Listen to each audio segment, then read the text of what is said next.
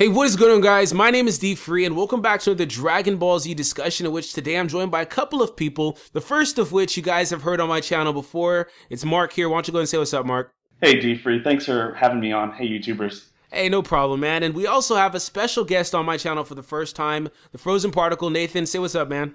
Hello guys, welcome back to yet another video. Happy to be here, Diffrey. Hey man, we're happy to have you. So today we're going to be talking about Vegeta's character progression, starting from Dragon Ball Z, the Saiyan Saga, all the way to what we see currently, episode 29 of Dragon Ball Super. I really wanted to do this video because if you look at, and compare the characters, Vegeta from his first arrival on Earth to what he's become now, he's an entirely different character altogether. He's made so many different changes to his personality that it's hard to recognize him at times, and to be quite frank, it's just comical to me the way that Dragon Ball Super has taken his character. I mean, we see him come in during the Saiyan Saga once again as a brute, as a savage, doesn't give a damn about anybody else. He comes in, matter of fact, Goku paralyzes Nappa and Vegeta instantly blows him up. Like, that's the epitome of savage right there. He just doesn't care. And then, from there, he spends time progressing throughout the Frieza Saga, getting power-ups, etc., etc. And then, we get into the Majin Buu Saga and the Cell Saga, and he gets stronger again. And he's still a savage, but in Dragon Ball Super, okay, it's gotten to the point where, like I said, it's a little bit comical with Vegeta because we get him having these awkward, funny, comical moments like Chef Vegeta, trying to impress Whis. We get these funny moments, and it's like, well, what happened to Vegeta? So, Nathan, he's your favorite character. Why don't you go ahead and just drop some thoughts right here, man? Yeah, definitely. It's very polarizing, Vegeta's new personality and character development. And in a sense, he was kind of going backwards in Super because in episode 2, he was still very prideful and he was kind of jealous of Vegeta's power. But again, in the Buu Saga, he was like, okay, now I'm going to throw most of my pride away and become friends. So that's very sort of mixed signals. But I, mostly like Vegeta's comical moments if it doesn't, embarrass the character too much. But I think we need a good balance of sort of comical and action moments. I think we are getting that in Super, so that's good. So I'm happy with Vegeta's character development, but it's just so sudden, really. We get like a time skip and he's all, changed in the Android arc. It's quite interesting, and yeah. Yeah, and I think one of the biggest changes for Vegeta is his lack of arrogance, to be honest, in Dragon Ball Super. He seems to be so much more humble now, and I think that really was the best way they could have taken his character, because, I mean, let's be real, Vegeta has done some stupid shit. He's done some stupid shit. He's provoked Frieza, he's provoked Cell and let him transform, all because of this arrogance that he's had. Oh, I'm the best, I'll always be the strongest. But in Dragon Ball Super, because this is the latest series, he's really humbled himself. He's willing to train under people for the first time when he trains with Whis, and in doing so, he's able to, reach new heights. He's able to get to another level, and I think that, once again, going back to the Chef Vegeta, because that was such an iconic moment for this character. I mean, that was like literally him humbling himself to Whis, who he recognized as being the strongest being in the universe. He literally put on an apron. Okay, he put on an apron. When will Vegeta do this? He literally humbled himself all the way to get this guy to take him under his wing so he can get to the same level that Goku got and, be able to be on even ground with him. I think that back in the Buu Saga, even when he was a little bit more humble than he was in the Saiyan Saga and the Frieza Saga, he still wouldn't have done any shit like that. He still would not have done shit like that because, while he let Babidi into his head and let him make him stronger, he still didn't let Babidi take control. He wouldn't have let just to kind of articulate this properly, because I'm not doing so. He is a lot more submissive in Super than he was at any other point in the series. Mark, go ahead and jump in here, man. I mean, okay, if we're going to talk about Babidi, if we're going to talk about Dragon Ball Super in general, I think one thing we have to go all the way back to Dragon Ball Z and kind of who we met Vegeta in the very beginning of the series. The one thing I always think about Vegeta is he's one of the only characters that we meet in the entire series that with each passing arc, we chip away at a little bit of his pride and who he is as a character and break him down into a functional person in society, or just a functional character to begin with. When we meet him, you said like he kills Nappa and it's like savage and it's ridiculous. But the problem is like that's like a natural Saiyan death, you know, like Nappa was broken and beaten, and it was like Vegeta in that sense saw it as like a prideful thing, where he kills Nappa as a sense of like, you know, Saiyans shouldn't suffer that way. Saiyan shouldn't be embarrassed in that way. He's so like in the past with all of his thinking and all of his mindset. But as we go towards, and he's still the same way when he's fighting Frieza and trying to get Frieza and the whole Super Saiyan legend and everything.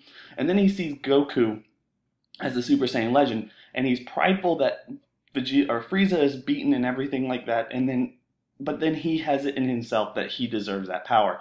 He goes and he finds that power. He goes and he fights the androids, can't do it, achieves a higher power in that, and then sees Gohan surpass him. With future Trunks, he becomes more of a father figure.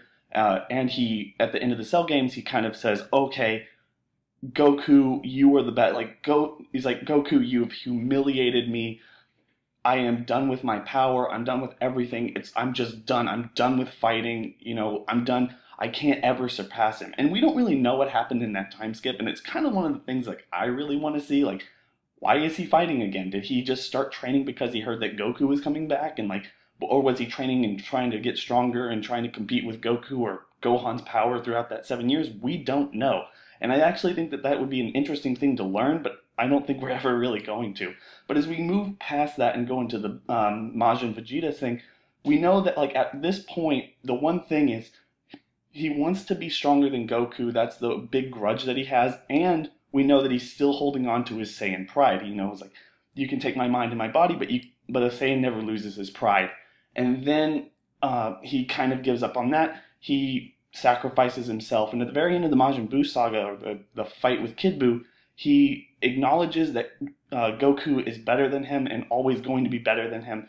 But then, like, Super throws a wrench in that because obviously that's not how he is in Super. But like you said, he is much more humbling in the sense that he can go and he can make a fool out of himself for Beerus and Whis and do chores and all this just to get stronger. And I actually find it really interesting because one of the things that I've been arguing with, I guess, you and Nathan and everyone is Vegeta has been like only one thing left. He only has his Saiyan pride left because that's what he's talked about with Babidi. That's what he's been through the whole thing. He still has pride of being a Saiyan. Even Frieza says in Fukkatsu no F, you know, like, all hail Vegeta, Prince of No One. Like, he still has that. But in Super, it seems like it's kind of going away very slowly. And I thought it was going to be a kind of a big character development. But if we look at what we've seen right now, it seems like it's just being chipped away ever so slowly to the point where he's just going to be, like, he's just kind of going to become a natural character, and his Saiyan pride is just going to go away as he becomes more humble and more of like a human being or earthling or whatever you want to say. Anyway, that's all I really have to say. No, and then you touched on a couple of things that I was going to bring up too, because I think that the turning point for Vegeta was the Kid Buu fight, where he came to the realization, Goku, you are the strongest, and he really was just like, there's nothing I can do about this. Now, although, like you said, Super kind of throws a wrench in that because they get to equal power, they get to equal grounds, but he really did once again come to the realization within himself that this guy is somebody that I've always, kind of held to a higher standard. I've always been chasing this guy. What's the point of chasing this guy? What does that do for me? So he kind of came to that realization, Goku, you're the strongest. That's how it's going to be, and getting into the Super territory, honestly, I was going to bring up the Saiyan pride thing too, but I honestly look at Vegeta more as a human at this point, as funny as it sounds, because being around those Earthlings, being around, Trunks and Bulma, which is a whole nother dynamic, because we're seeing moments with Vegeta and Bulma, like her kissing him, like that shit never happened in Dragon Ball Z.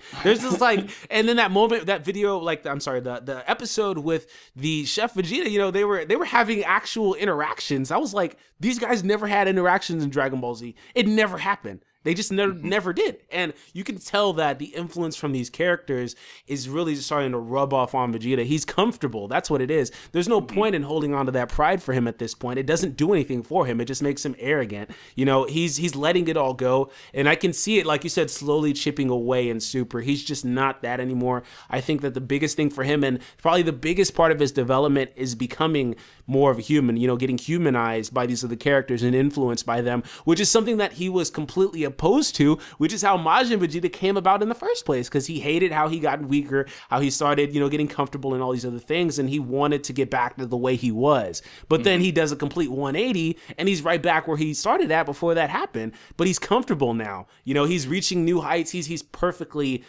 okay with the way things turned out. So I think that Vegeta has had a lot of character progression throughout Dragon Ball Z, factoring in Super as well. And is there anything else that you wanted to add here, Mark? Or Nathan, I'm sorry, Mark, you just spoke. It's been a while, Nathan. I kind of forgot your name. Yeah, definitely. Vegeta's such a like his character has gone through so many creeds and sort of variations that it does make for an interesting character.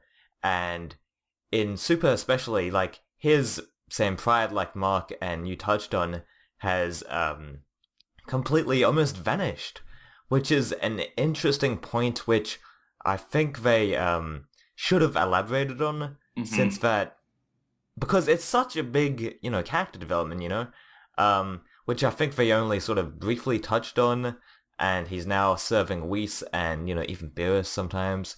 So yeah, it is very interesting, and I'd just like to ask a question. Which one do you prefer? Sort of comical Vegeta or savage Vegeta? Because we've seen both in Super, obviously with him killing Frieza. So I just want to hear your thoughts, lads. I personally, Mark, you can jump in here in a sec. I personally enjoy this version of Vegeta, honestly. I liked Vegeta before I did, but the thing is, I never was, too into Vegeta before. He was never one of my favorite characters, but I can honestly say he's one of my top 5 favorite characters now, just because the way that Super has taken him. And it's not just the comical aspect, because while he has funny moments, like you said, he does do some savage stuff, like with the Frieza fight. He came in and just was kicking his ass. He didn't give a shit. But the thing is, I like the way he progressed. I like the story that they've told for Vegeta so far. I like him being humbled. I like this, because this is all shit that you would never expect.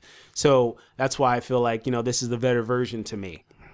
I kind of agree, and I agree for one reason. It's just we've seen so much of Savage Vegeta that I really feel like there's very little for that character to go, and if they were to bring it back in any way, it just wouldn't make sense. I mean, bringing it back with Majin Vegeta was really awesome in my opinion, probably one of the better scenes in the entire series, but, at that point it was already stretching, and Vegeta had been on Earth for so long and grown so many relationships, even whether we saw it or not, that it was already like, okay, I kind of can see this, but is it really needing to go this far? The way Super is handling him, in my opinion, is very, very good, because basically we have a brand new Vegeta in this series, and we're going to keep going with this. And when we see Goku and Vegeta fight again, if we ever see Goku and Vegeta fight again, I'm not sure we ever will, but if we see them fight again, it's going to be as pure friends fighting at their top. There's going to be no malice. There's going to be no hate like we've seen in the previous 2 fights. And I think us as fans, like we were teased in, I think, chapter 6 or 7 of the manga, there's going to be no reason that we are, like, that's going to be mind-blowing. Just seeing them, like, go at it, not holding anything back. Maybe in the hyperbolic time chamber, we don't know.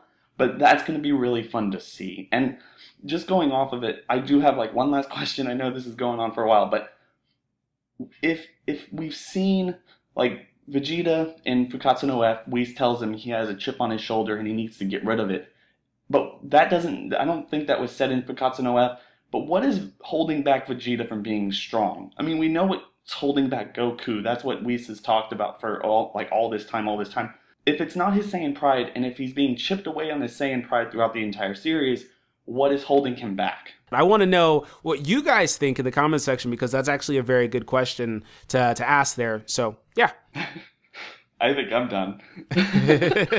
Yeah. You threw me on the spot. And Nathan didn't even answer the question, but we're good. I want to thank you guys for joining me on the video here. Everybody that's watching the video and made it to this point, be sure to check out these guys. Their channels will be linked in the description. Real to Real and the Frozen Particle. But that is it for us, guys. You have anything else you want to say here? No. All right. No, not really, man. Cool. We'll see you guys later. Peace out. Hello, guys. Welcome back to Fuck. Fuck.